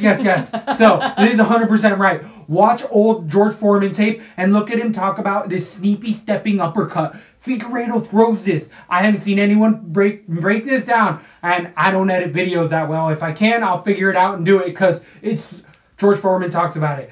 He'll set, and instead of resetting in his stance to go, all right, now we both get back into this brawl, he steps in, and on his step, he loads his power shot and throws a stepping uppercut. Figueiredo throws it in every one of his fights, and he's knocked out 2 dudes with it heavy, and he lands it with power. So something you got to watch out for, especially when guys are ducking in, trying to get a takedown, because everyone wants to try to take down Figueiredo, and he has serviceable takedown defense by him just hitting you on the way in and then having a solid sprawl. Against Jussi Formiga, he's definitely gonna have that sprawl test to the max, because Jussi, for a Novo União Brazilian guy, actually has great double leg takedowns and uses them very often.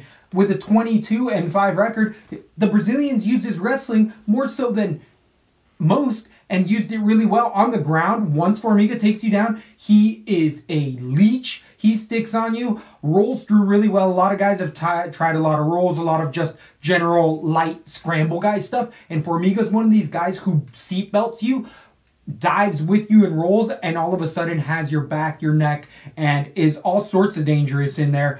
But Formiga, standing-wise, he's serviceable.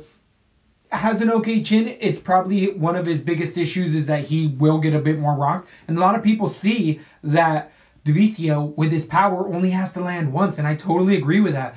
Figueroa only has to land one time to get him out of here, but there is has the victory against Figueroa. And it is in that wrestling. It is beating him on the shot before he lands that strike. And then onto the ground, it's not letting him up at all. And Figueroa on the ground is also serviceable. So this is an incredibly close fight. This is a profile fight. This is a must-watch UFC fight.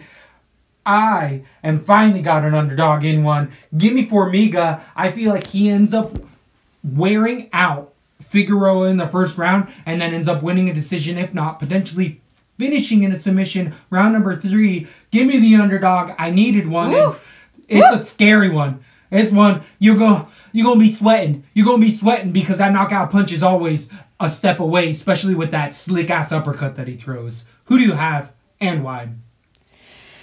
Figueroa is crazy in there, and he is fast in there, and I don't think Formiga is a glass-jawed anything. I like both guys, and it's weird that they're fighting each other right now. It's like, they're not two of my favorites, but they're two guys I really enjoy, and usually right when I look at a fight, it's kind of easy to make an emotional decision on who I want to win, but here, I don't really have that. And you can't even go with like, oh, well, it's new guard versus the old guard. No, they're about the same guard. The only thing that's really different is the UFC. I feel like Formiga's the guy with more UFC years that we know of. Yes. But it's not because Figueiredo is any less veteran. He's just been in, it seems like, a different organization maybe somewhere.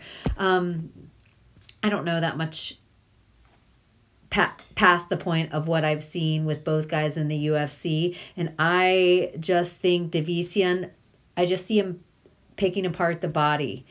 I see him winning the first round because I can see him staying away from getting taken down. He has okay takedown defense. Mm-hmm. But I see what you're saying, that eventually that veteranship and those years of being able to get, you're eventually going to get a more tired guy down, and you're going to do it again in round 2. And I think Figueiredo is going to have to stay alive a little bit on the ground in round 2, and it's going to be 1-1 going into the third. And I think all those body shots are going to slowly add up. I have a finish round 3, but I could go with the decision, and I think it could be a close decision. I agree. This is the fight of the night. I have Figueiredo KO round 3. Woo! Split up here at LaTB. Split skis but I think up. It's such a fun fight, though. This is a good one. On DraftKings, you're going to end up paying $8,500 for the minus 180 favorite, Division Figueiredo, against Jussier Formiga, 7,700 plus 145. You know who I'm going to be playing? Both of these guys. I feel like both are a good option here. 7-7. Potentially Figueiredo might be the better play here because, well, I think they both have high ceilings. Because I do see Formiga potentially submitting in the third round, and I see Figueiredo potentially finishing by knockout in any one of the rounds. So I think 50-50. I think you put either guy on either card. In my opinion, now I can't even remember both their names. They blend together now. Formiga, if Formiga wins, it's only by decision. I don't see him submitting, but I do. He could eke it out, but I don't see a lot of points there on his side. I do see Division getting a lot more points if it's a finish for him, or if it goes his way, even with their fighting styles. I agree. I do think that the ceiling is higher, potentially. For beer time. Getting there. For Figueiredo, potentially. But like I'm saying, I think 50%. That beer's for Memphis. This one goes out to Memphis. The 10 Aussie. The 10 Aussie. Not endorsed by either one of those companies, but we waiting. We waiting. It's the only football I pay attention to. With these guys, anything left with this profile fight? Because exposure either way. I think you got to play this one up. Oh, you know what? FYI, for our audio listeners, he really just got a beer. We didn't talk about what happened during that exchange. Yeah, I was feeling. That was like for YouTube, and that's not fair because our YouTube audience is like a fragment of our real audience. That was very heathenistic of me to not describe. Yeah, look how excited we were. Like, beer, woo, woo. I think I might have even said beer 30. Maybe I believe that was commentated in there somewhat. So, fun one we're going to have there. We should have said, but more importantly, he's opening a beer. On to 155ers. We have John Medeski. Real quick. Yes. This is a small guy fight card. Yeah, right? In Miami, we're getting a big guy fight card. If you have your brothers, wouldn't you like a medium guy fight card? Aren't you at like a 155, 170-er? I like the mixed salad. I want it all. Give me a little bit of ladies, a little light, middle, and heavy. Toss it all up. Yeah. You like a toss salad? I do like a toss salad. That sounds very, very McNally of you. He's all about them toss salads. Little shout out there. So is Tom Segura. He just wants a little chum scrum. He just wants. That's all he wants. He doesn't want to give it, right? No, he just wants. Yeah, he wants to receive it. Lick it. Yeah, and Christina's like, no, thank you very much. Who wants that? I agree. Well, I guess I don't know. Teach their own. Why don't you just ask me to lick the litter box? Oh, this is a horrible video. No, we're breaking off to the side, but there was just some lady licking a toilet seat that was going around Twitter. Did you see that? No way. And it was a airport toilet seat. In a plane. And she's like, I like to be nasty.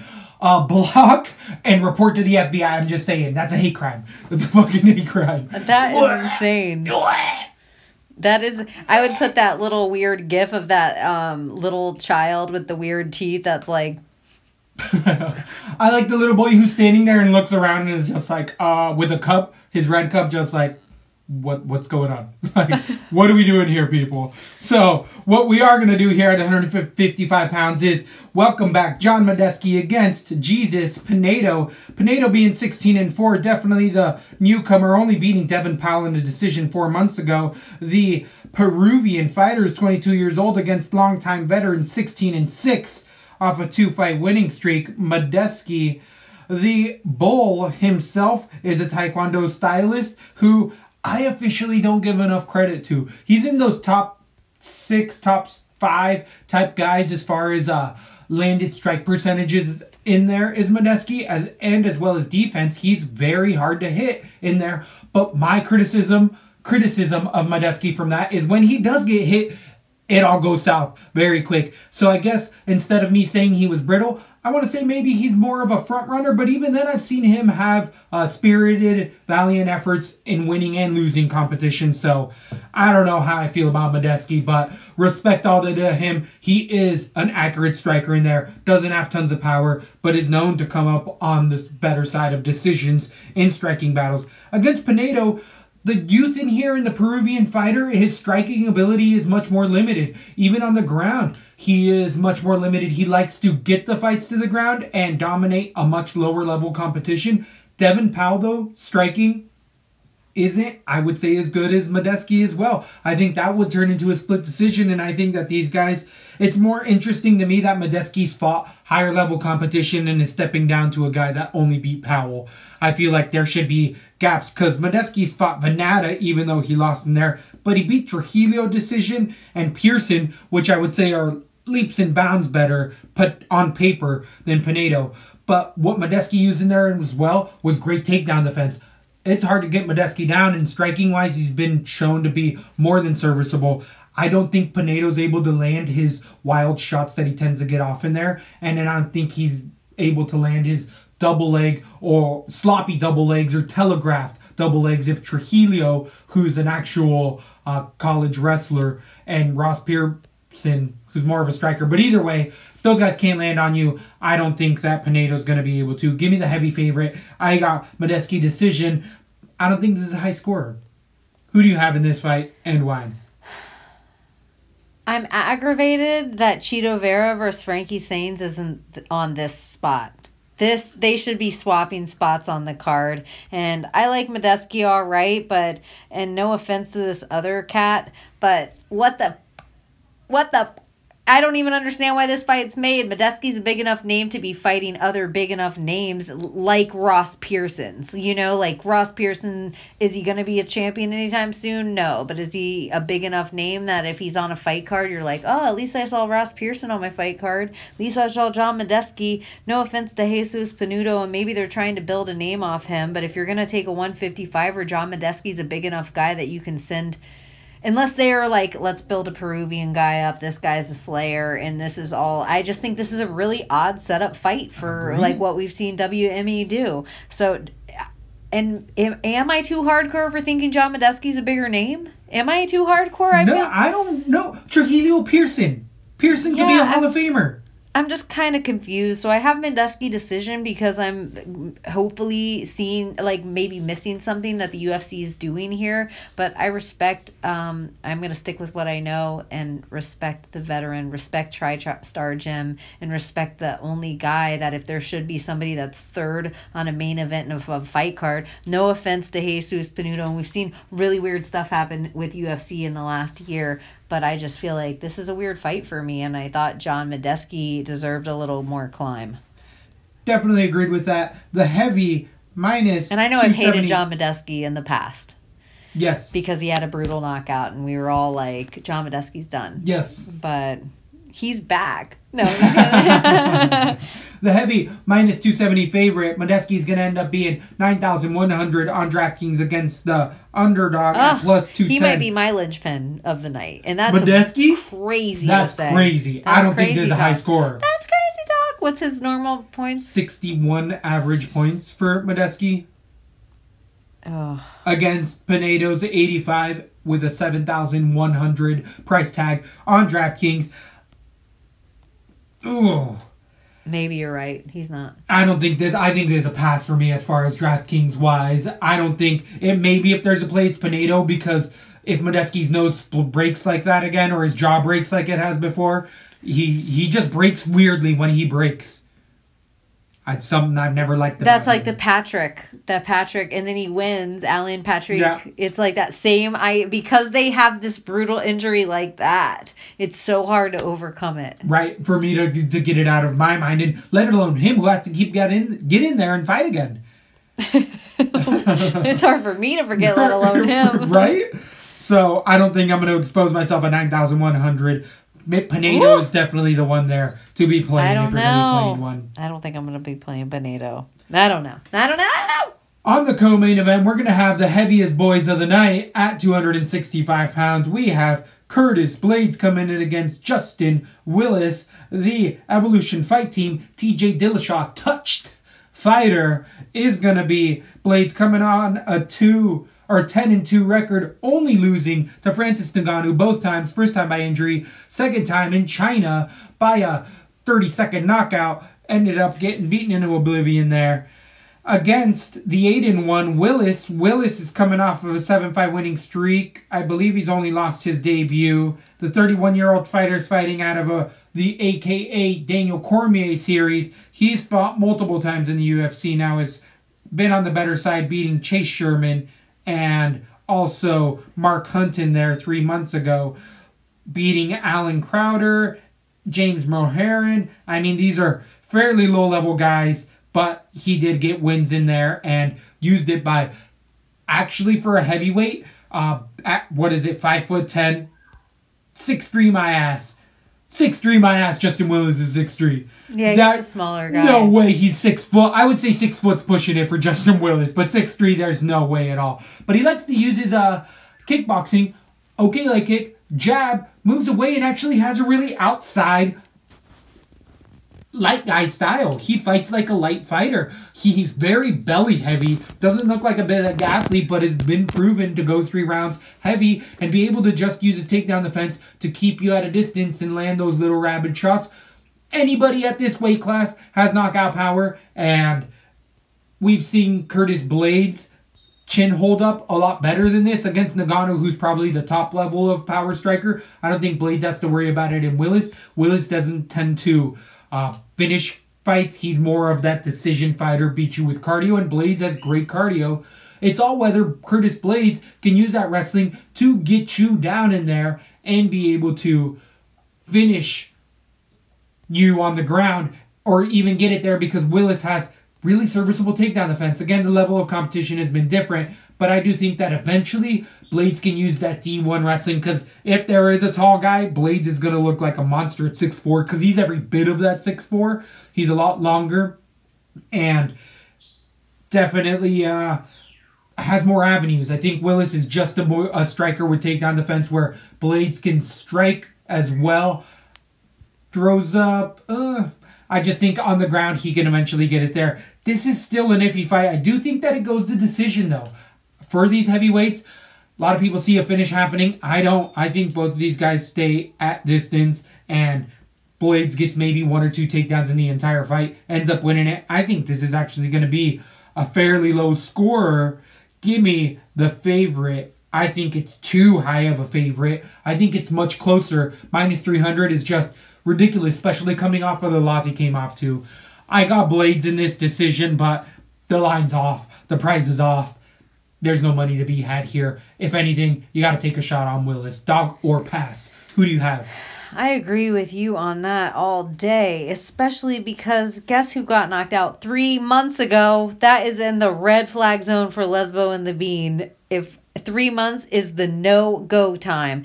And that's the only reason I'm going with Justin Willis here. That and, what could train you for a fight with a really good wrestler? Too bad you can't get in some practice with the best wrestler at heavyweight that there ever was. Too bad you can't get in some practice with Daniel Cormier. Oh, wait. You are, in fact, Daniel Cormier's training partner. So what style are you prepared for more than Curtis Blaydes? True. His chin is not ready in 3 months. He was brutally knocked out. This isn't Curtis Blaydes here. Wrestling for wrestling skill, I think they negate each other. Strikes-wise, I think they might negate each other, but the fact that Blaydes does have those inside elbows and those kicks, I do put him a little ahead. If this wasn't on the 3-month mark, I would have Blaydes all day here. I just can't do it after 3 months. So when I'm on the fence, that 3-month mark pushes me to Willis. I got Willis for a sneaky underdog decision. Depending on the price, I think you are so correct. It's dog or all day. Just dog. Pass, but minus 300 is wrong. Wrong. On DraftKings, 9,000. Even for Curtis Blaydes against Willis is 7,200. If you need a cheap guy, I totally agree. In a decision, Willis pays that off all the way, especially with high output. Willis, for a sloppy guy that he kind of looks for that body type, he has high output at the heavyweight division. So this is definitely... I sure wish I could wrestle a really good guy like Cain Velasquez so I could get ready for against a guy like Curtis Blaydes. Oh, wait, I do. In fact, every day wrestle Cain Velasquez. I'm just saying. 100%. And Daniel Cormier. And DC in a gym that we know are prone to take punches all the time. And yeah, I like him, and plus to me he's getting in that comfortable zone where it's like he's going for his PhD now in the UFC. He's made it through the 4-year. He's got the bachelor down. He's good under the lights. He doesn't have a brutal knockout coming in and everything to prove. He has none of the pressure on his side. I think if you are on the fence with this fight. And you're so dead on. Their odds are off. The odds are off here. I think Willis should be an underdog here. He should be a little sneaky underdog, but it should be a little sneaky. Yeah, like minus 160 Blaydes, like plus 140. Not this crazy money. So value-wise, Willis is more than a live dog here. More than a live dog. Definitely dog or pass situation. Anything left with those guys? Day to day. How do you feel about the Mortal Kombat walkout? Because it's one of my favorites in the UFC for Blaydes. Who walks out to Mortal Blaydes? Oh, Always. that's good. Right. That's what I think of when I think of Razor Blades. Mixed martial arts to me. Mortal Kombat, I totally agree. It's like how I grew up. Like, Mortal Kombat. And he says it gets him hyped. Sonya. Sub-Zero. Johnny Cage. Stephen Thompson. Anthony Pettis. For the main event, at 170 pounds, we have a profile main event. A title contender and a former champion, down all the way at 145 and 50 pounds, moving all the way up. The Duke Rufus disciple is 21-8. Anthony Pettis, Showtime himself, has definitely had a speckled career in there, being the first man on the Wheating's box, one of the most endorsed fighters of all time, having a supposed fallout and mental game issue, and also being brittle and coming back from adversity, and last losing a Fight of the Year candidate against Tony Ferguson, corner stoppage, due to broken hand 5 months ago. It wasn't only a broken hand. He broke his entire face. There was some amazing photos where Tony Ferguson was off of his back cutting Anthony Pettis apart, and Anthony Pettis licking the blood out of the air. We all thought Tony was injured. He was so bloody. Yeah, it was unbelievable. But all testament to Anthony Pettis, he did hurt Tony Ferguson in there. He landed some great body shots, uppercuts, great jabs in there. I mean, he broke his hand for a reason. He landed that on Tony Ferguson and rocked him at times in there. But we know what we got with the crazy man in there too soon. And Tony Ferguson. I know, it's so weird. That's his moniker. We can't even be like, oh, the crazy man. Ooh.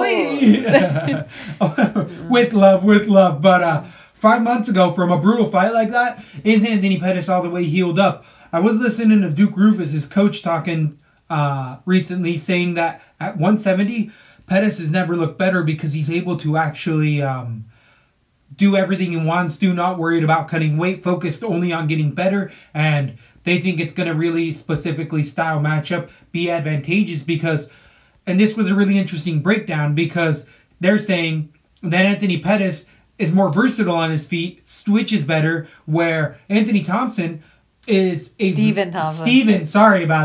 Stephen Thompson is a Kyokushin karate master at 14-3, only losing to the best in there.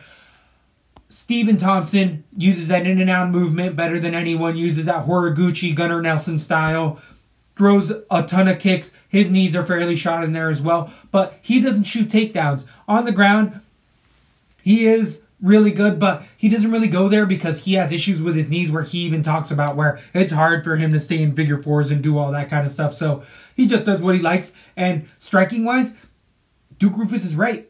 Anthony Pettis has, I know it's a Showtime kick, but not only that, he switches his stance as well and attacks that leg really well. And I think that that's been a big attribute and takeaway that not a lot of people have attacked well against Thompson is that leg. He has knee issues, and a lot of kickers have really given issue to Thompson. We don't have to worry about Thompson getting Pettis to the ground, where Pettis is nasty on the ground, but they know what they're training for here, and it's a striking battle. So it's Taekwondo versus karate, and it's a hell of a matchup.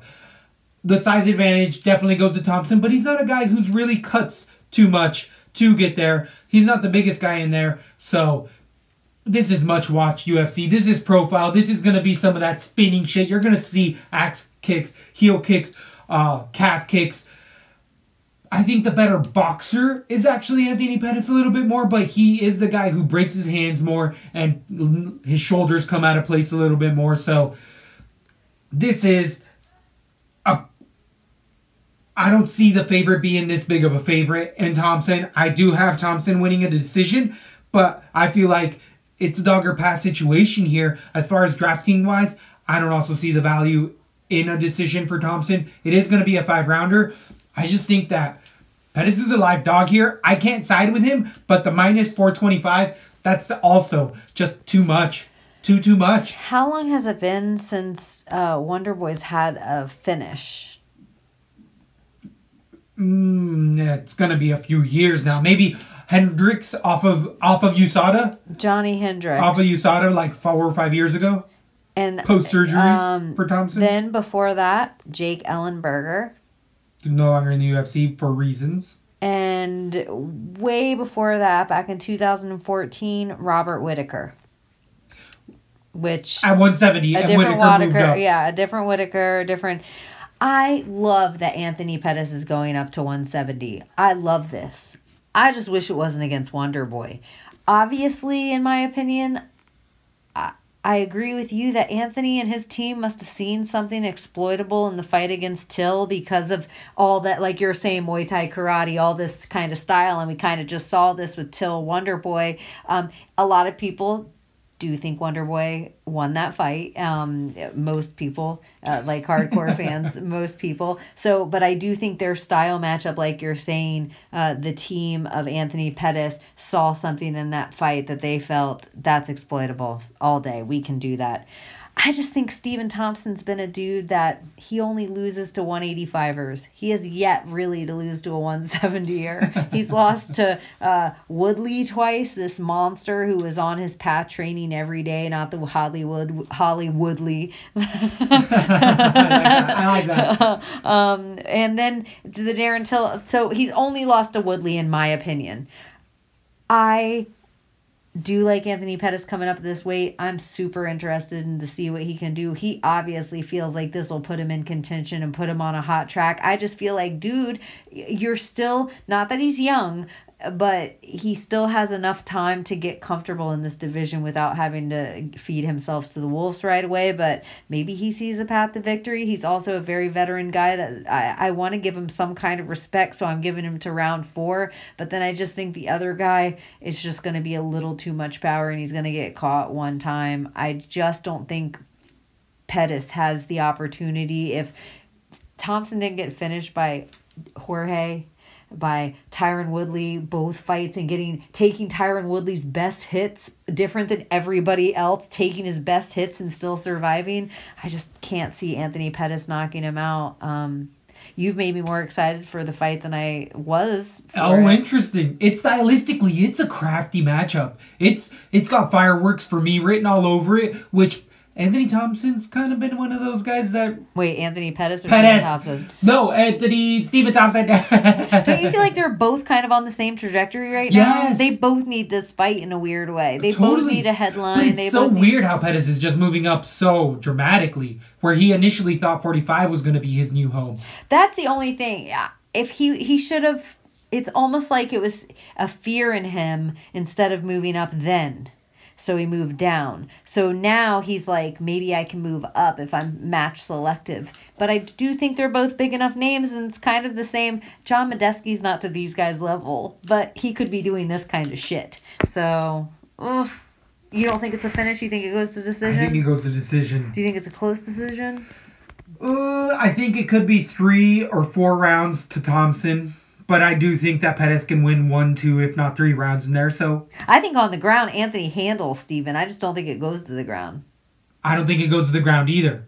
But if it does, that's the other thing too. If I'm Anthony Pettis, I convince this guy it's going to be a stand-up match, and I friggin' go heel hook city. Yeah, because he has a great ground game. So yeah, like you're saying, set it up with some weird little leg kicks and like do that stuff. The same thing. That's what I'm thinking. Oblique kicks. Yeah, that's exactly what I'm thinking as well. People saw stuff in that fight to be able to take away from it. I got Thompson finish. I think this is a weird matchup, and the same way as I can't go heavy on this fight, it's the same way I'm going to stay away from this whole fight card this week. I totally agree. There's other spots. There's other profile matchups on the weeks. Do not watch. Of course, you're hardcore. You think Pettis could be worth some points? 100% for a 5-rounder. 100%, especially at 6,900 on DraftKings. The huge underdog is a live dog. He's a live dog to me. 9,300 for Stephen Thompson. That's way too much. He has to get a finish to cover that, especially earlier in the rounds, unless it's like a high active, which both of these guys are in the same range as far as numbers wise. Like they don't really outstrike each other too much. If not, Thompson is more of a counter striker and can lull back into a low output more so out of the two. So body shots, Pettis has really fun shots. So I think I'm going to play out of the two Anthony Pettis more. Wow, I might take that advice and speckle him. At least I 30%. 30%. I'm going to put him some places. Some places. I don't say nowhere. Do you think you put both guys on any cards? Like stack them? Yeah. I think there's a potentially a shot for that. Play? It could be, but 9-3 is hard to stack anybody at 9-3. But I mean 6-9, it does counter that up pretty nice. It's the exact counter. It's the exact counter. But don't stack them on a parlay. I think that's what we'll leave you with. I love you guys so much. You're the best fans in the world. That's supposed to be. Thanks for listening to LaTB. For all things Lesbo and the Bean, head over to lesboandthebean.com or follow us on Instagram, Facebook, and Twitter.